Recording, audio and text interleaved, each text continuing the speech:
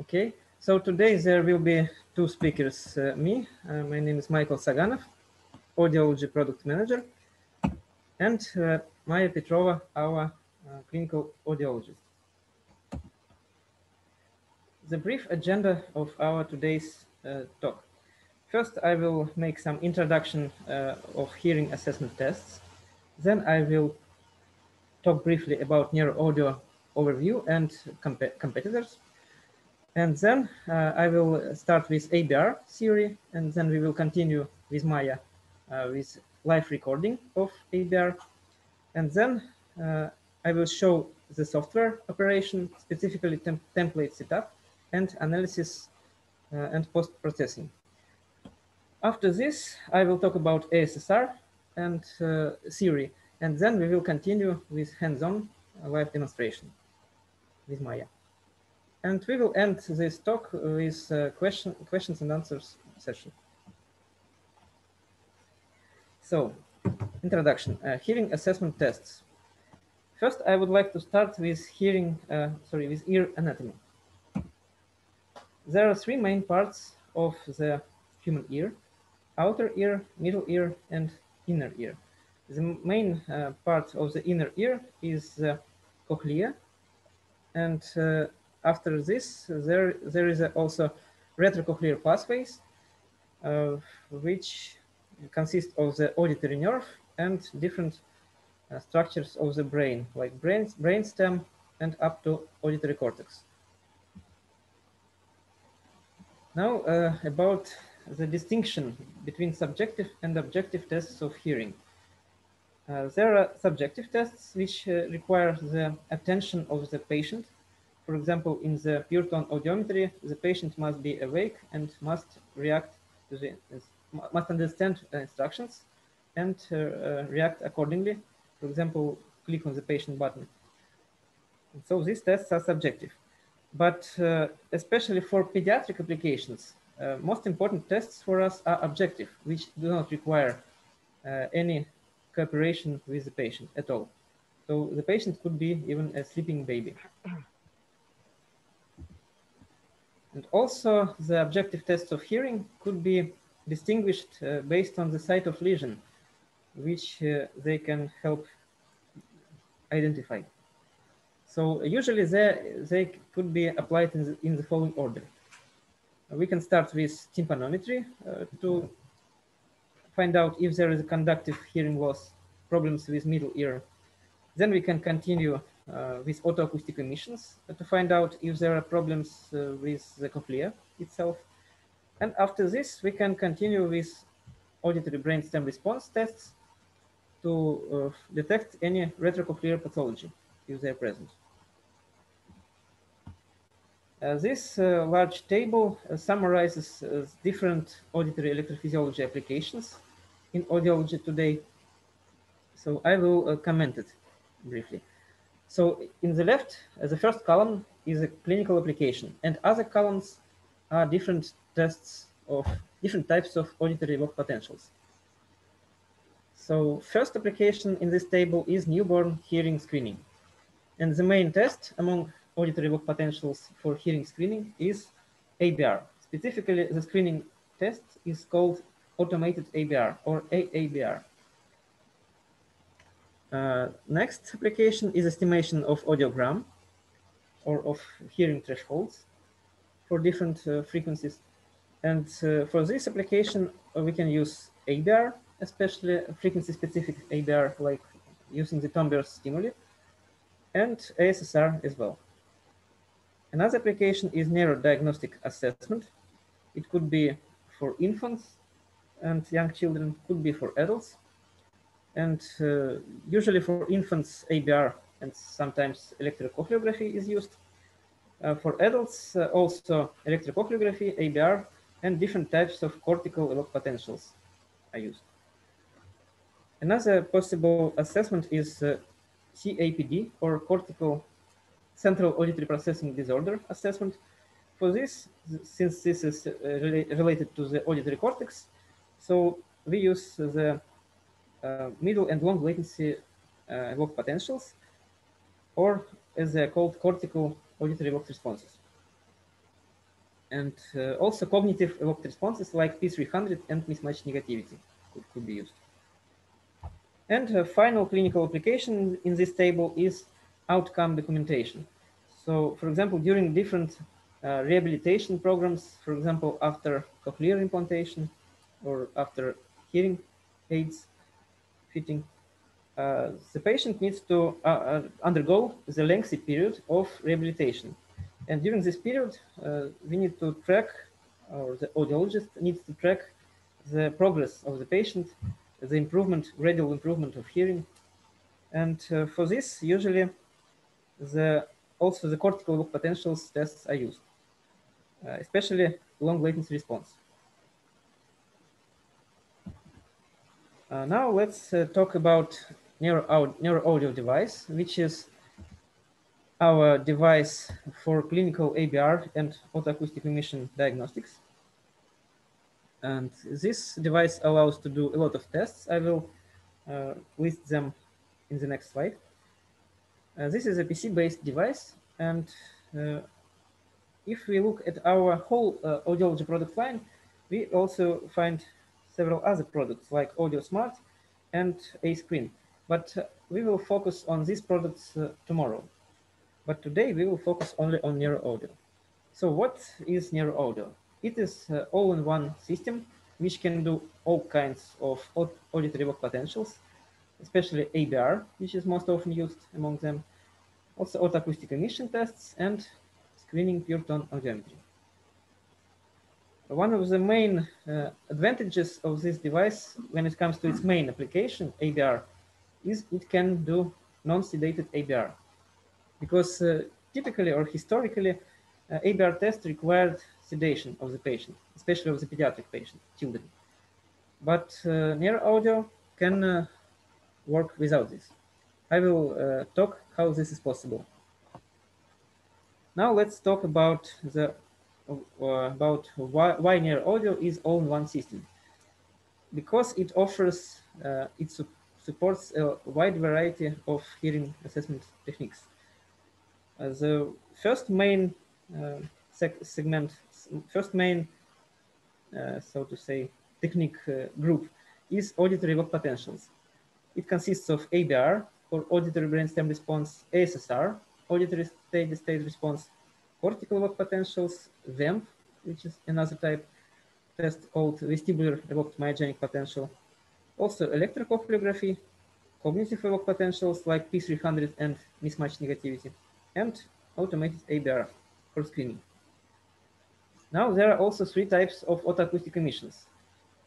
Two of them are most widely used in clinics: transient evoked autoacoustic emissions and distortion product autoacoustic emission. And the third type, spontaneous emissions, is used only for scientific investigations and so on. Typically, it is not used in clinics. And the third test group is, or specific test, is pure tone audiometry used for screening in Neuro-Audio device. And I should say that this type of application is not the main focus of Neuro-Audio device. So non-sedated ABR is, so to say, killer feature of Neuro-Audio device, a unique feature, and it is made possible mainly by the fact that the device is USB powered. So it does not need any mains connection, only to the PC itself, because the device is powered by the USB from the laptop or PC. And the main advantage is that you can simply unplug the power supply from the laptop and you can record the tests. This trick allows to reduce the electrical interference in a very great, to a very great degree. So it is a very important tool. You can use it to your advantage. And also there are different software techniques which can be used for also to allow non-sedated ABR, which involve advanced stimulus and signal processing. For example, weighted averaging and chirp stimulus. I will continue with the ABR, or auditory brainstem response theory. So what generators or what signal sources inside the human ear analyzer contribute to different waves of the different parts of the ABR and other evoked potential responses. As you can see in this picture, the brainstem response comes, especially the waves 4 and 5, come mainly from the brainstem and nearby structures. And early cortical response and late cortical response, they're mainly generated by the structures which come further along the neural pathway up to the auditory cortex. So if I try to describe the ABR acquisition, it goes in the following way. There is a telephone or a speaker, usually it's a headphone put on the patient's head, which produces the stimulus. The stimulus goes through the ear canal. Basically, the auditory, it's the sound wave at this point in time. After this, it's when it comes through the middle ear structures and to the cochlea. In the cochlea, it gets transformed to the electrical neural activity. And this neural activity travels further along the auditory nerve through the brainstem. And this is where the main part of the ABR response gets generated, which we record using the electrodes put on the head, on the scalp. And they are further amplified by the device amplifier. The main problem with ABR recording is that the signal, the evoked response itself, is very small in amplitude. And the noise is usually much larger. And there are many sources of noise. As you can see on the picture, they can come from the mains supply or power line. They can come from the radio frequencies spectrum. They can come from the patient, for example, physiological noise, many sources, in fact, like EMG or muscle activity, and so on. We need to rely on advanced stimulus processing in order to record such small stimulus among this large noise. And as I said, there are many techniques implemented in Neuro-Audio device to allow non-sedated ABR recording. The stimulus which is used for ABR is the most widely used is click, which is a wide spectrum response, wide spectrum stimulus. As you can see, it covers frequencies, broad range of frequencies. And when you look at its time waveform, it is just a very short rectangle waveform. But it is when you look at the electrical signal itself. When you look at the response from the actual headphone, it gets distorted a little bit, and due to the movement of the diaphragm of the driver of the headphone, it becomes biphasic, up and down, moves up and down. And another also widely used stimulus, which is, by the way, frequency specific, is tone burst. And you can see its waveform on the left and spectrum on the right. And for tone burst, there are also different window functions which contribute to making this stimulus even more frequency specific. Especially the most widely used window function is Blackman. And as you can see at the bottom right corner, it contributes to the most frequency specific tone burst spectrum. The chirp stimulus provides advantage of maximizing wave 5 amplitude. As you can see on the right, the wave 5 produced with the chirp stimulus is much larger, especially near threshold. There are two main clinical applications of ABR. One of them is actually assessing hearing thresholds, but objectively, which is especially useful for small children and even infants, for example. So we are looking for wave 5 threshold and latency intensity function. And second application is autoneurological ABR, where we look for absolute wave latencies, interpeak intervals, and so on. And usually the recording is done at some supra-threshold level. And another possible clinical application of ABR is that it can help you find out the type of hearing loss which the patient has, because depending on the type of hearing loss, you can see that the waveform changes significantly.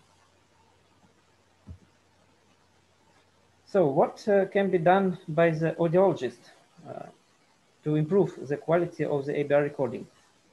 So first important thing is that the patient must be prepared accordingly. He or she should be relaxed or asleep and eyes closed. Another important factor is that electrode impedance should be low enough, be lower than 3 and 5 kilo ohm. And this is normally achieved by preparing the skin with abrasive paste or gel. And another important thing is braiding electrode cables, or we may produce something like a twisted pair out of the electrode cables in order to reduce the interference from the different electronic appliances or even the mains grid itself for our recording. And of course, it's important to have quality electrical grounding in the room, in the test room. And as I said before, the killer feature with Neuro-Audio device is that it is possible to record from a laptop on battery power. This is a really unique feature, and it allows to record in very difficult conditions. So the electrode placement for two-channel recording is like this.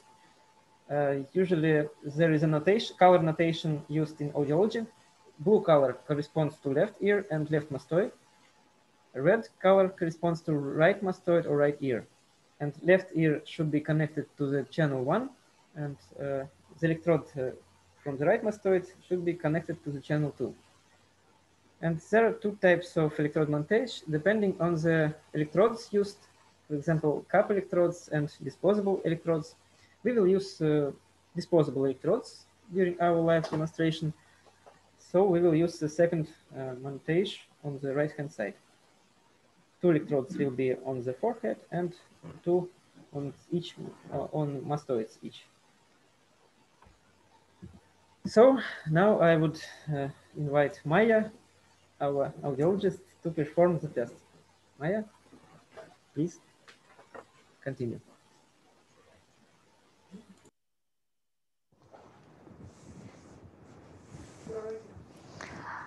Thank you, Michael, and I'm glad to see everyone today. And now we will go further to the practice. Here is Yakov, our patient today. And as Michael said before, it will be ideal then our patient will be sleeping during the test. But now in our situation today, our patient will be sitting relaxed in this chair. But I should note that ideal that your patient will lie down and during natural sleep if you will register ABR. So now we have positioned some electrodes, and I will show you how to prepare the skin properly on the example of the last electrode. Before this, I will show you what accessories we will use. We can use different types of electrodes. As Michael said before, okay, some technical problems. Michael, could you please stop the demonstration? Yes, thank you. Okay, so now, I have said about different types of electrodes. So today we will use self-adhesive single-use electrodes, hydrogel, but also you can use cups electrodes, for example. Before applying, you should fill them with the special adhesive paste. If you use such types of electrode, single-use hydrogel, you should use special connectors, cables with alligator connectors. I will show you now. Also, we can use during the ABR testing different types of stimulators. Today we will use insert earphones, thank you, Alexei, with the single-use tips for them. because we have here not ideal environmental condition due to the noisy environment and electromagnetic interference, and this type of stimulator helps us to reduce environmental noise to our patient.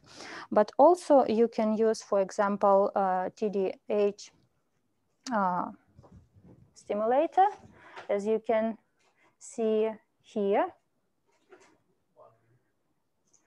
This is the classical type of stimulator. So also you can use them, then you register ABR on the air conduction study. If you have some doubts about conduction hearing loss, conductive hearing loss, you can use also such types of stimulator, a bone vibrator. But now, today we will show you the tests using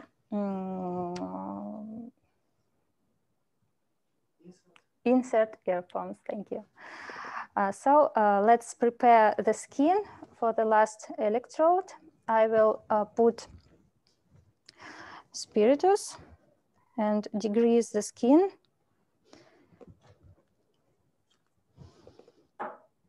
As Michael said before, we will use 2 channels montage scheme. So we put 1 electrode in the high forehead, 2 electrodes on the mastoids, and 1 electrode for the ground we will put on the lower forehead. If you use cup electrodes, you can put the reference electrode here on the vertex. It's frequently used in the neurological practice, but audiologists likes and prefer to use this scheme, then the reference electrode is putting on the high forehead. So we need to put the ground electrode, so they degrease the skin with the spiritus. And now we will use the abrasive paste.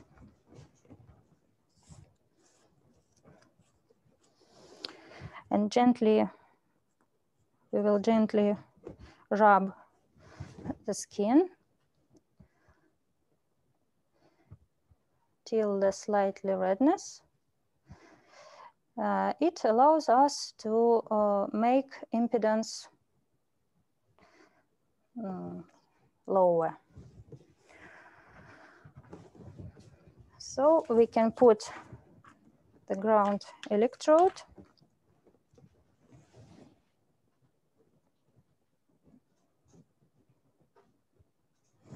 And now we can connect our electrodes to the amplifier using the alligator connectors. I have twisted the cables before. Okay, I have twisted the cables. It allows us to reduce the electromagnetic interference came from our not ideal environment. So I will connect it to the amplifier. This is the ground socket. Blue is for first channel. Red is for second channel. And now I need to use the special adapter to combine the cables which will connect our reference electrode. Okay, and now we can connect the electrode. So ground electrode on the low forehead, reference electrode is on the high forehead, or it can be on the vertex if you use cup electrodes. Now left mastoid connected with the blue cable for the first channel, and the right mastoid connect with the red alligator to the second channel. Now we can position our stimulator on the patient. Let's connect our inserts to the amplifier. They see that the color coding here. So red to the right and blue for the left socket. And now we can position it on our patient.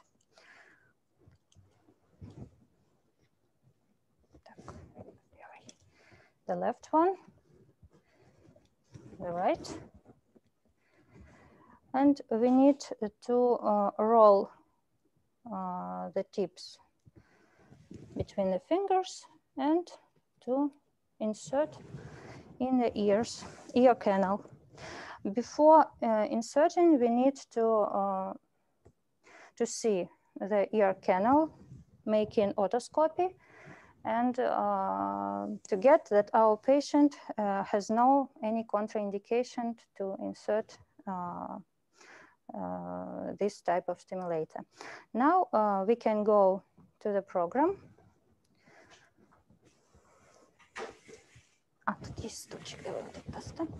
Okay.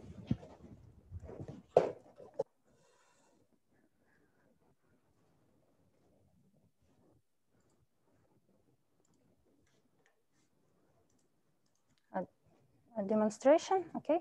Yes, we have previously tried to register some responses, and now I will close it, and we'll start one more time. So let's go to setup and see information about our stimulator. So we see that we use inserts now and the right model of our inserts, and please see it before you make stimulation of your patient, because it can brought a mistake to your test if you use not proper stimulator. So choose the proper one. And after that, they can create the new test. So we need to print the patient's data.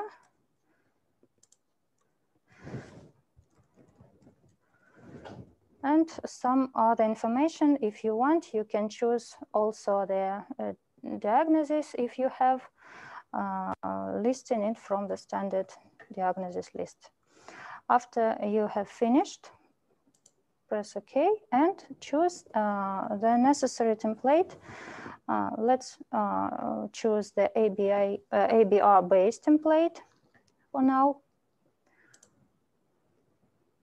And we will go to the main test window. They see here the button of the impedance checking. Okay. Let's add the second channels. We have only one here. So the first channel is for the left mastoid and one, and for the right mastoid. Okay. You can make it during the actual test. And now, okay, they see that the impedance is well enough.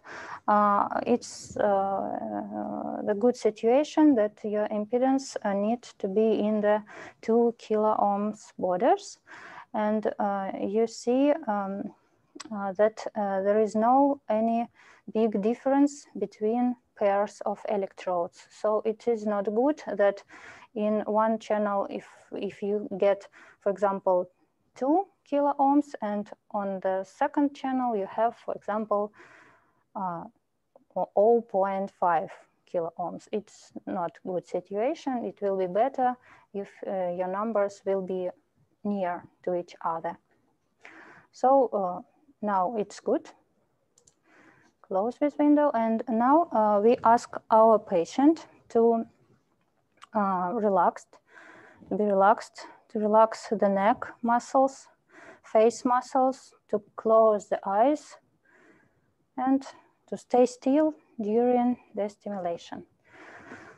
So we need to monitor the signal which we have now, basically.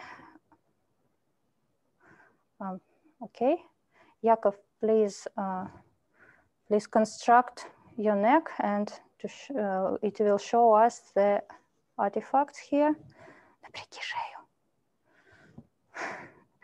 Okay, okay, and now relax, relax. And you see that it's critically important that your signal must be low enough in this border. Green borders must be much of time, you see in the monitoring. In some cases, there are some examples. For example, if in your laboratory there are a lot of devices, medical and other devices, which can make a lot of electromagnetic noise, it's not good, and you need to switch them on, or maybe try to search another place for registration, for example. Okay, if your signal is low enough, you also can make these borders narrow, more narrow, for example 7 microvolts or even 5 microvolts, but now we can't do it because our signal is not flat. And then your borders are more narrow. The time to acquire a good response will be shorter. So we can switch on and see. Here the starting stimulation intensity, it's 17 dB.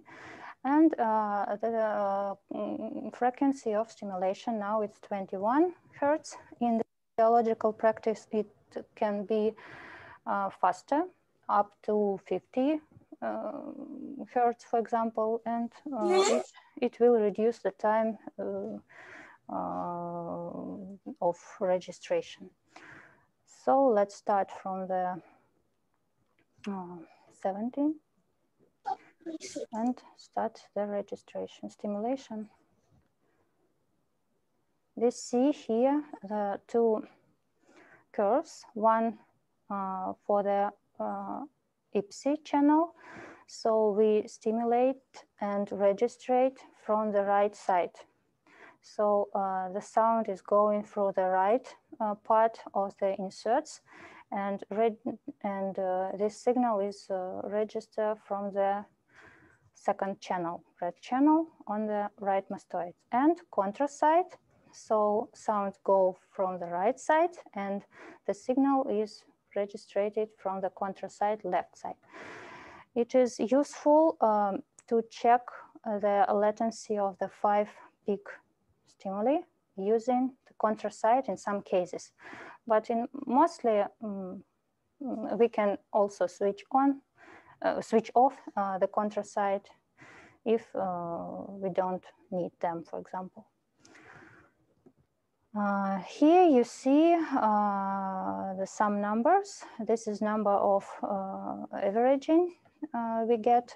By default it's 2000, and we can make it some more, for example, on the nearly treasured intensities,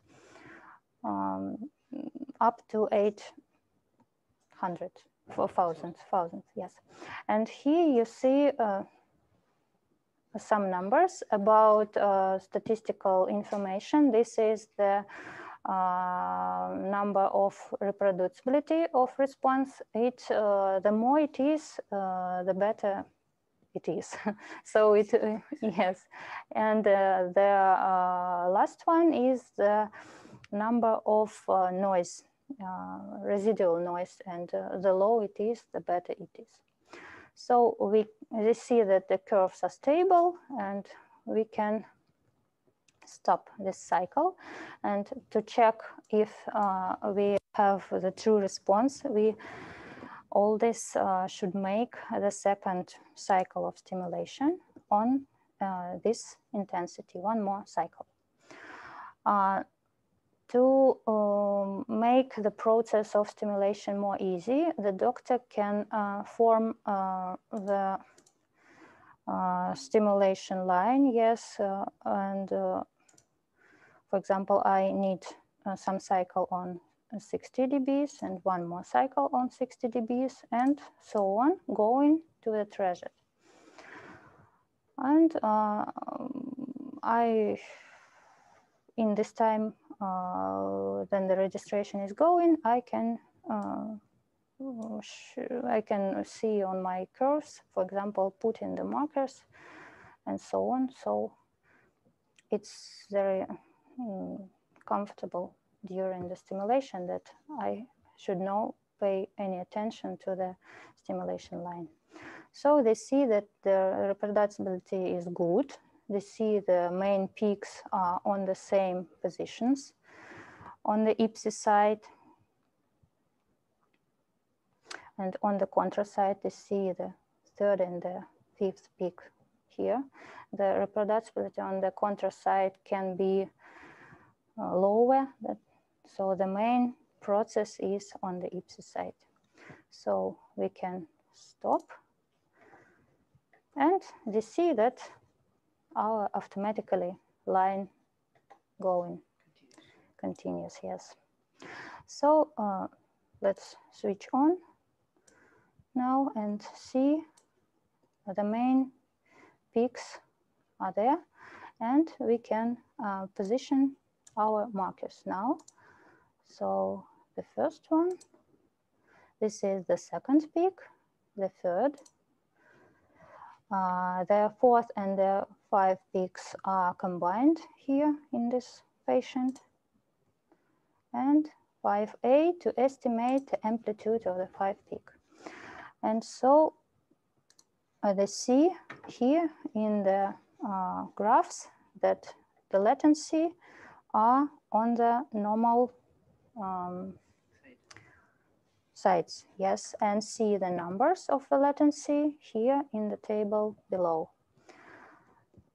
And they see that the process of stimulation is going, and they see that something like 5 peak here in the 60 dBs. So we go further in this manner. I think we shouldn't go to the threshold now, and I will show you the prepared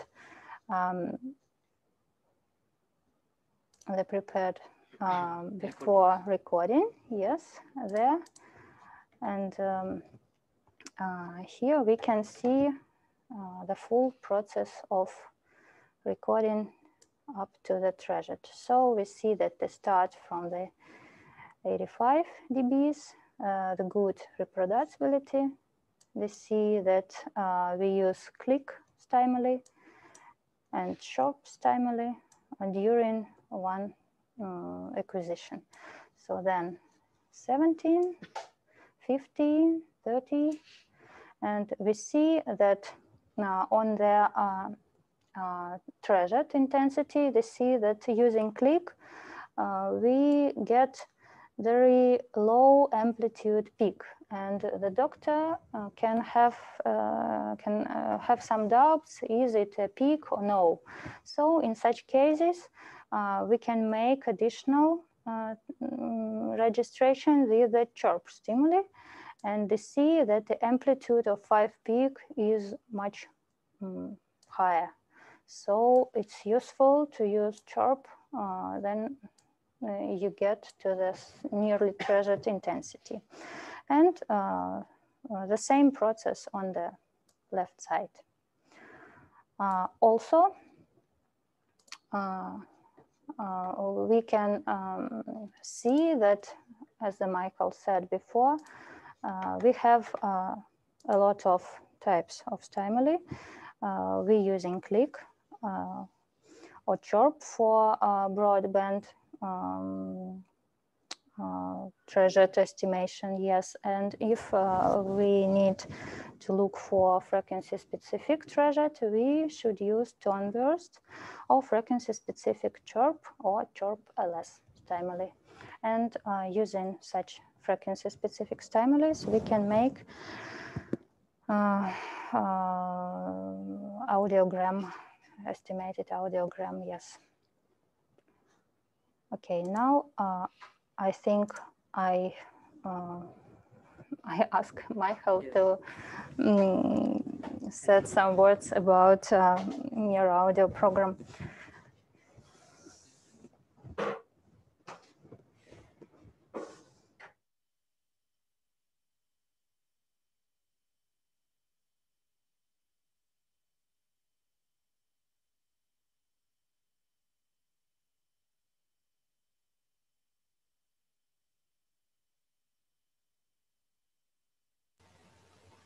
Yes, thank you, Maya. So now I would like to talk a little bit more about the different test template setup and post-processing features. So let's start with test template setup. I will focus mainly again on the ABR test now. When you open the test template window, you will see several panels or tabs of parameters. And by the way, before I go further, I would like to tell about important distinction when it comes to editing test templates. If you want to make some temporary change to the settings, you can go to the toolbar button here, test template setup, and you can change the settings as Maya did. And it will only affect the current test session. But if you want to make some settings change permanent, then you need to go to the menu Setup, Test Templates, Customize.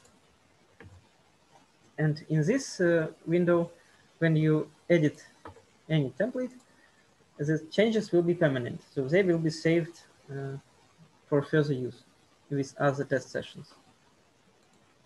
This is important distinction. Now, so I will go to the temporary test template setup. And the first tab is parameters.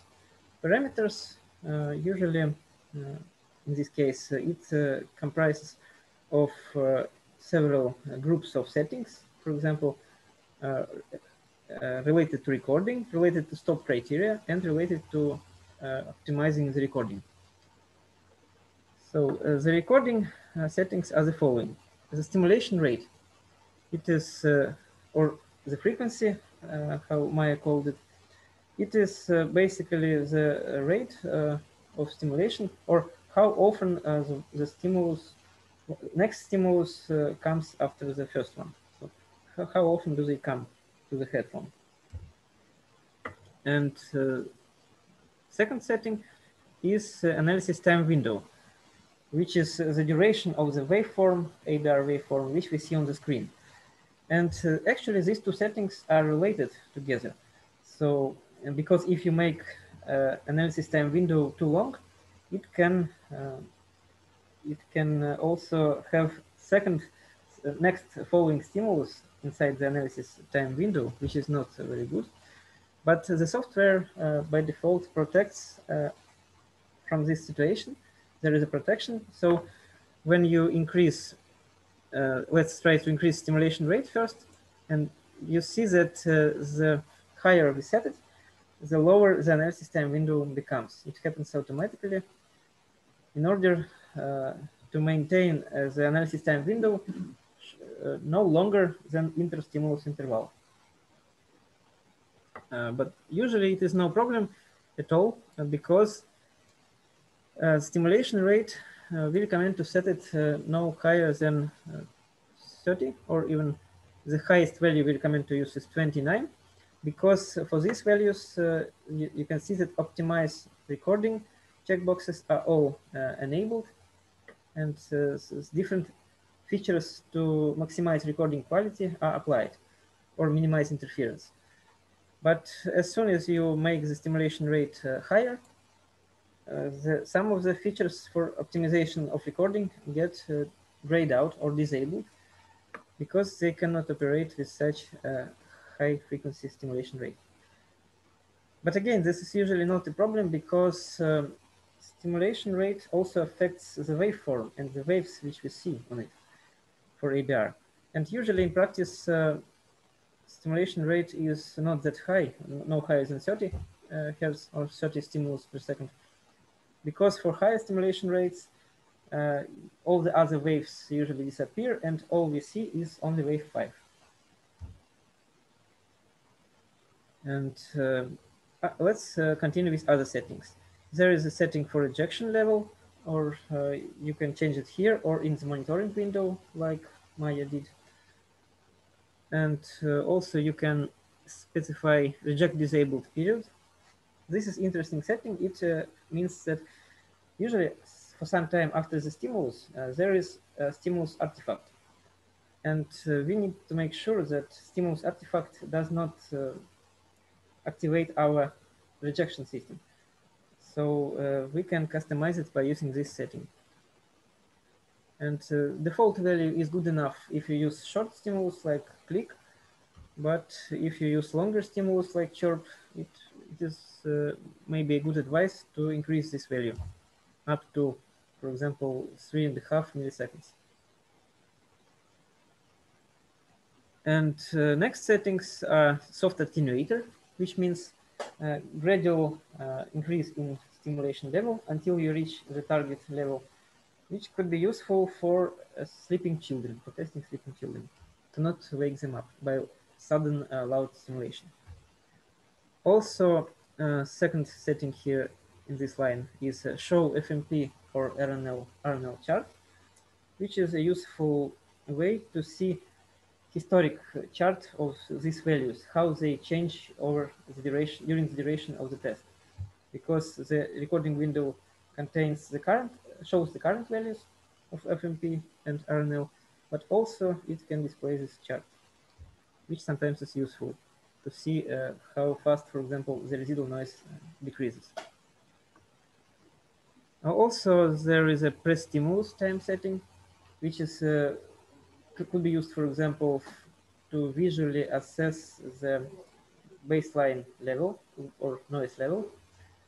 If you make it, let's say, -5 or -10 milliseconds, it means that the recording will start 10 milliseconds before the stimulus onset, and you will see the baseline before any stimulation. Even and odd traces. This is also a useful setting, especially useful when it is at the second second value, even 2, odd 1, which is also labeled auditory neuropathy. This is important because for patients with auditory neuropathy, we will get no ABR response, like a flat line, using the typical click with alternating polarity. So this stimulus will go up, next stimulus will go down, and so on. They will repeat, alternating the polarity, which is the default setting for click stimulus.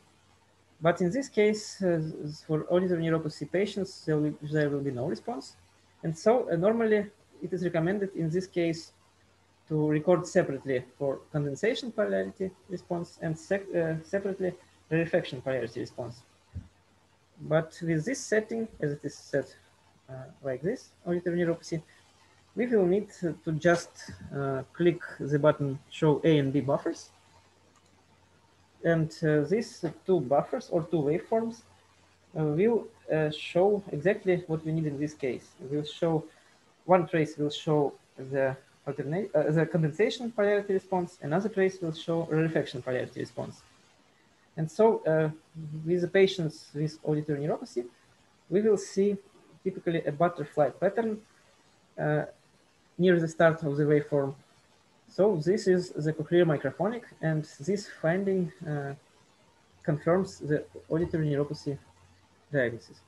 So this is important, but also for testing for auditory neuropathy, it is important to use only the insert earphones, because using them, we separate in time the start of the actual response, or in this case, the cochlear microphonic, and the stimulus artifact. They are separated in time because the insert earphone uses the plastic tube, which introduces the delay from the time the stimulus is generated and until the time the stimulus actually enters the tympanic membrane in the ear.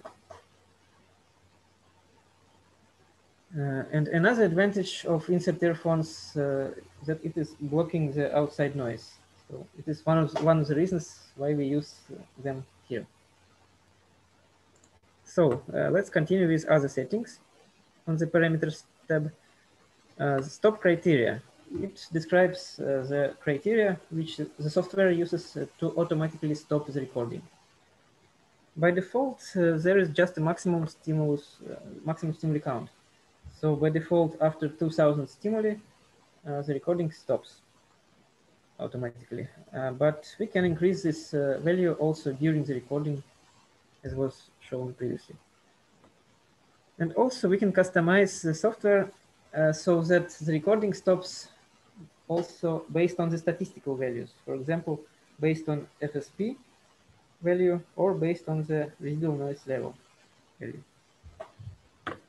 And when it comes to recording optimization, as I said, there is a special feature for minimizing interference, which actually introduces the stimulus jitter. So the stimulation rate actually varies a little bit in order to desynchronize from the mains interference or mains higher frequency harmonics. And weighted averaging is also an important feature to save time during the recording, especially in noisy conditions. And by the way, you can specify the type of weighted averaging in our software. There are several algorithms, and we recommend to use the default one, LSM, which is least square method, our Neurosoft developed algorithm, which in our tests works usually the best. But for example, if you want to, if you are used to using Bayesian weighted averaging with some other competitor devices, for example, then you can select it here. And actually, there is another slight variability, a slight comment I would like to add about using these different algorithms. Some doctors or audiologists, they rely on the percentage of rejected traces during the recording as an indicator of quality of the recording. And in this case, if this percentage of rejected traces is important to you, then I would recommend to use Bayesian weighted averaging, because it also takes into account the rejection threshold. If you set up LSM algorithm, which is default, there will be no rejection percentage displayed, because due to the specifics of this algorithm, it almost not uses the rejection. It only rejects very minimal traces like flat lines or very large waveforms like due to the saturation of the amplifier, for example. But other traces in between, it uses just different weight coefficients, weighted values to assess their quality, yes, of each individual epoch or native trace. Okay, let's continue with the hardware panel, which has two sections for amplifier settings and stimulator settings. Maya has shown already some settings which you can change in the stimulator setup. For example, stimulus waveform, one of the most used ones, I think, here. But sometimes you will need to, for example, change maybe polarity of the stimulus, or enable masking noise, or for example, change the values for tone burst, and so on. And on the amplifier settings panel, I think normally it is not needed to change anything. But if you like to experiment or you need it for some reason, you can change, for example, the filter range, and maybe signal input range. But it must be used only with caution when you know what you are doing. And normally it is best to stick with defaults here. Okay, and when it comes to other panels, I will skim briefly. There is channels panel where you can set up the number of channels to use. There is a markers panel where you can customize the markers and analysis of intervals, amplitudes, and so on. View panel customizes the different display settings. For example, you can display some stimulation values near the waveform and so on. And there is also automated, fully automated protocol, which you can use to automate some parts of testing, for example. You just can set up a series of actions which the software will follow automatically. Okay, that's it for test template setup.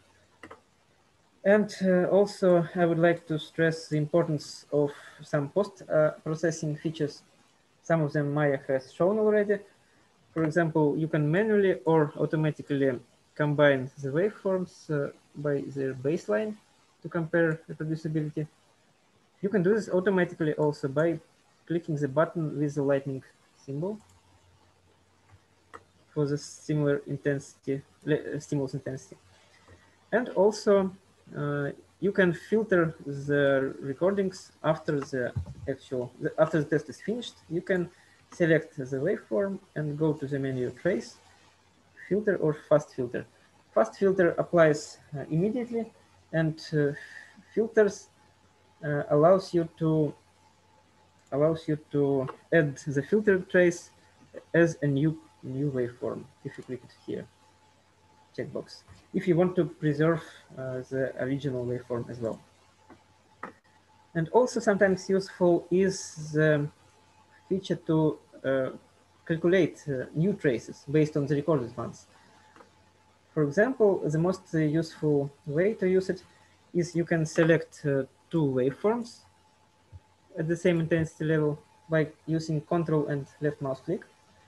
And then you can go to the menu Trace, Calculation, Average, Epochs. And you will see the grand average response here, which is the waveform which contains all the averages of these two waveforms combined. And usually this leads to a more cleaner, smoother waveform and with less noise and higher signal-to-noise ratio. By the way, as Maya mentioned, this criteria, statistical value, FSP or FMP, it is another way to think about it is basically a signal-to-noise ratio squared. So I think I will finish with ABR at this point and continue with my presentation. Briefly talk about the ASSR, another test among the evoked potentials, which is called also auditory steady state response. So I will stop the demonstration of the software and continue with the demo of my slides.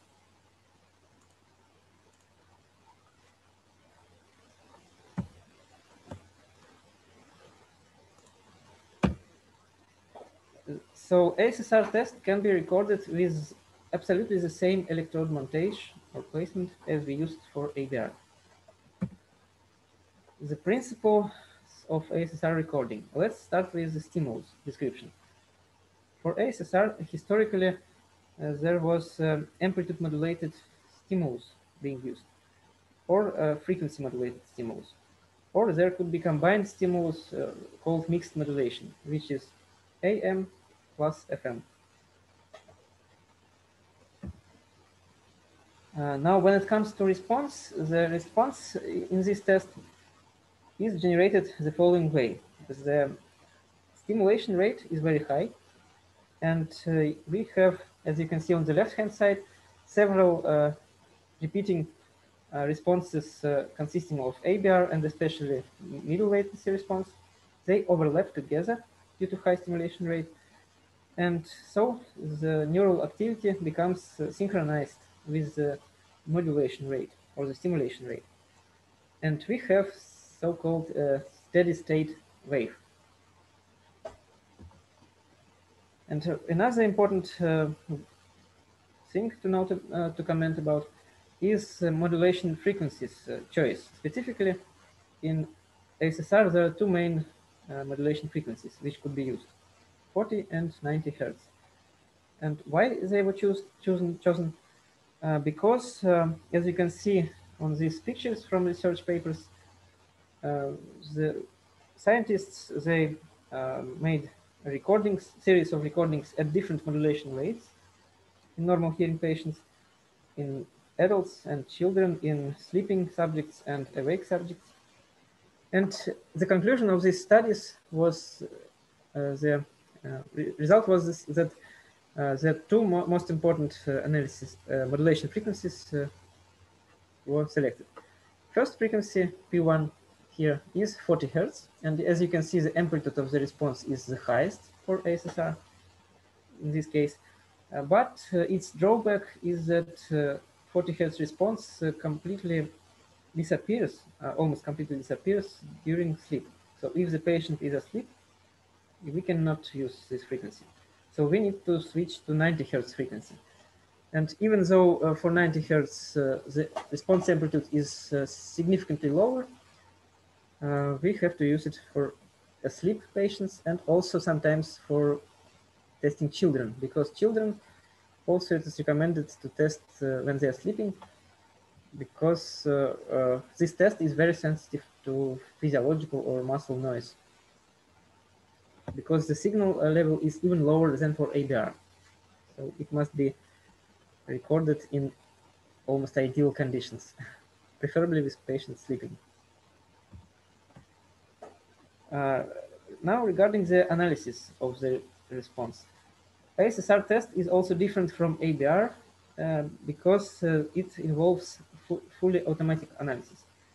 Compared to the ABR, where the doctor or audiologist needs to analyze the waveform manually, here it is fully automated, and it is based on the FFT spectrum, because for example, amplitude modulated stimulus produces the following FFT of the response. As you can see, we should see clearly the very clear response at the modulation frequency, which is in this case 95 Hertz. And all the other neighboring frequencies are only much lower in amplitude, and they contain only noise. So we have high signal to noise ratio for the modulation frequency. And now another important advantage of ASSR is that we can use multiple frequencies for stimulation. For example, 4 frequencies are typically used in one ear with slightly different modulation rates, and we can see all of the responses, identify them, each one of them on the spectrum, which is very time efficient, because we can test 4 frequencies in both ears at the same time. Regarding multi-ASSR, you can see the whole principle on this picture of the test. So there are 4 main carrier frequencies or audiometric frequencies, and they're modulated by different modulation rates. And then they are combined together to the compound stimulus, which produces this result pattern. And the end result of ASSR test is estimated audiogram, similarly to what can be achieved with tone burst ABR, but with tone burst it takes significantly more time. So it's very time consuming. So that's why ASSR is so useful clinically, because it allows you to save time and get estimated audiogram usually much faster. And this estimated audiogram involves usage of the values, conversion values from these published papers. And these values are used because there is a slight difference between the stimulus used for the ASSR test and for example, actual audiometry test, pure tone audiometry. And because of different stimuli and recording principles, there is a different correction which needs to be applied. But this is also applied automatically by the software. And all you need to look at is at the red or blue symbols on the estimated audiogram. That's it. But keep in mind that this is estimation, and so there is some degree of possible error for each of these values. And also that's why for this test, especially multi-ASSR test, normally it's recommended to test until we get the response at 30 dB HL. This is considered normal hearing. So it is not useful to spend more time to get to lower stimulation levels.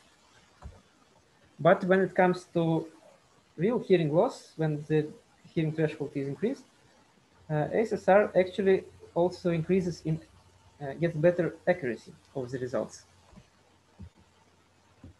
And so another important question or distinction between these tests, single frequency and multi-frequency ASSR, is actually, I think it is a unique feature of Neuro-Audio device that we have both of them, and the user, the audiologist, can choose which one to use. But how to choose? I would suggest the following reasons to choose one or another. The main reason I would say is that ASSR allows to select more frequencies because multi-ASSR, due to complex stimulus generation and hardware limitations, only allows to use 4 frequencies, and in ASSR there are more available, but they are only one at a time and one level at a time. And the test for ASSR single frequency is only manual, but for multi-ASSR we have an option, and by default it's enabled to proceed with test automatically. So it is very convenient, and also important to say that multi-ASSR uses, so to say, more modern, more complex detection algorithm or technique. And in general, I would say that it should be a little bit more accurate. So when in doubt, I would recommend to stick with multi-ASSR because it has, in my opinion, much more advantages, especially saving time. Now, before we finish our presentation, I would like again to invite Maya to show us the live recording of ASSR technique. Maya, please come. Thank you. Let's go to the practice. As I have said before, our patient is ready for the multi-ASSR or ASSR registration because we have positioned the electrodes on him, and the state of the electrode positioning is the same as it was in the ABR testing. So also we can use the different types of stimulator. Today we are using inserts again, but you also can use headphones, something like this. I should note one more time that the more relaxed or even asleep your patient will be, the better result you will get. If you test a child, he or she must be sleeping at all. No any variant here, so you can registrate multi-ASSR, and then your child is sleeping, and you should use only 19 Hertz modulating frequency. And today our patient is not sleeping and he is adult, so we will use 40 Hertz modulating frequency. So we are ready. So we have finished with ABR, and now the patient is the same, so we can choose the new test template using this Dropbox menu. So we go to the multi-ASSR test, and now we need to choose the proper modulation frequency. So we see the adult awake, it's 40 Hertz. And now we are going to the test window. You see here the panel of the red color for the right ear and the blue color for the left ear. And you see the main frequencies of stimulation, and our modulation frequency is 40 Hertz. And now they see here that all the stimulus frequency will start with the 50 dB intensity. Also, we need to check the impedance. You see that it's okay, good.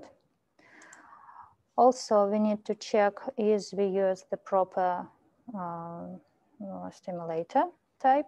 Here we see the inserts now and the right model. We need to monitor the signal. They see the mostly time is green. It's good. And after that, we ask our patient to stay still and relaxed during the acquisition, to close his eyes. And after that, they can start the stimulation process. And they see that they simultaneously in all frequency, they see the graphics. That means the growth of probability of response which we get in each frequency of stimulation. They see that the speed of growth of the probability is different depending on the frequency. In most cases, it is more fast. We can get the response on the high frequencies, and some more time we need to get the response in the lower frequency, especially on the 500 hertz. In our situation today, it's due the high level of residual noise in this frequency band. So they see that they get the response on the 4000 hertz from the right side and from the left side, and that our device automatically goes to the lower intensity in the stimulus that they get the response already. And in other frequency, the process is going on the starting intensity. And after this panel, they see the panel of trials. Then they get the response. They see the green box here. If we have no any response on this intensity, for example, on the 50 dB, at the end of the time, we will get the red box. And the device will automatically goes up to the 60 dB. And will go till the time it requires the response. If we go to the audiogram panel, they see that they have some points. Then we get the response. They see the gray points here. And nearly the red dots for the right ear and the blue dots for the left ear, accordingly to the estimated audiogram. The coefficients, they just put it on different frequencies. For example, they see here the difference is bigger than here on the 2000 Hz, is brought from the literature and put it automatically by device. So we should do nothing, only monitor the patient condition, and maybe in some cases we need to see, maybe go to the manual registration. So then they see that the response is not acquired on this frequency, and in this intensity we can make it, for example, some much higher, and this attempt will stop, and the attempt on the next intensity will start. It can save our time if the doctors see that there is no any response in this intensity, and to save the time we can not go further in this intensity. So you can also manage the test in the manual manner if you want.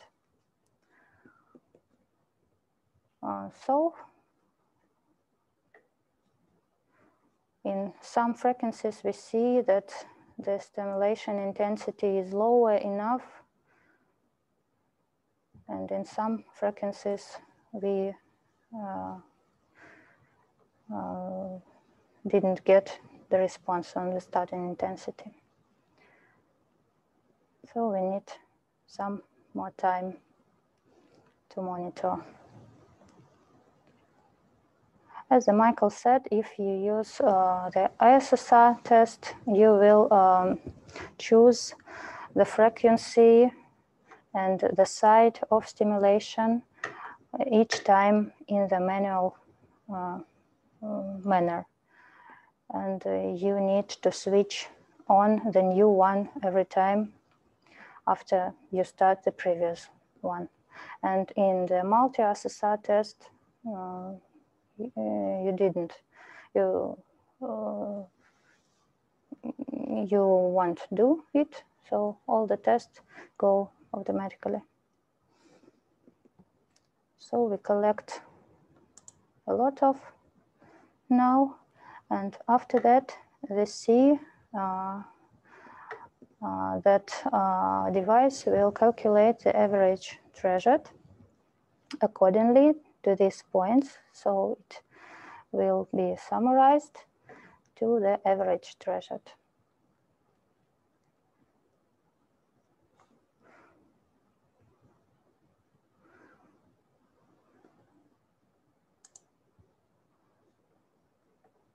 So we see that if we don't have response in this frequency, the device will go up to the high intensity.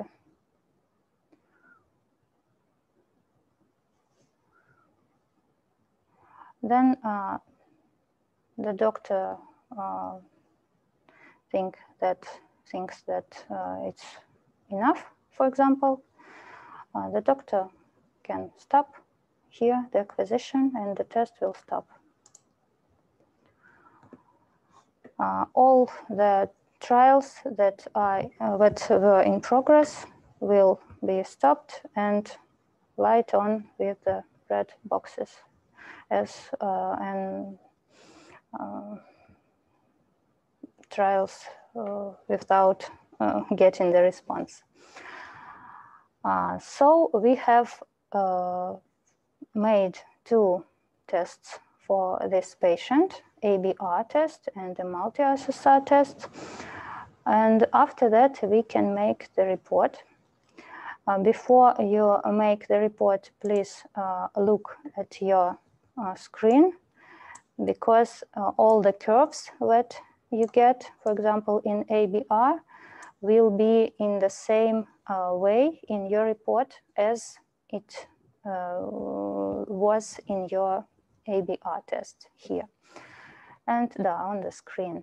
So you can go here after that, and for example, we will generate black and white report, or colorful, for example, if you want. It needs some time to be generated, and you see here the name of the patient that we printed, the date of acquisition, and the name of the test, our montage scheme, our curves, how it were put, the numbers of latencies and amplitudes, the graphs of norms of latencies, and so on for the ABR. And after that, all the tests also which were made for this patient. We made multi-ASSR, so we see the estimated audiogram now, the trials also, and the average threshold. Today we did not finish multi-ASSR. Of course, in the clinics, it requires some more times, and we will get some numbers for other frequencies too. But today we save the time, and the principles is clear, I think. So I didn't finish at all. And after that, the doctor can print the conclusion by themselves and print this report using simple printer, Windows printer. That's all I think about report and about multi-ASSR.